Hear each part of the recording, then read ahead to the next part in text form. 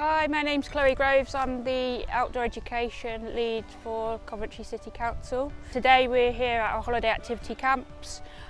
We have been doing a variety of different activities, which is from bushcraft to combat archery, laser tag. These camps are brilliant for young people to be able to develop their life skills and skills that they might need for adulthood.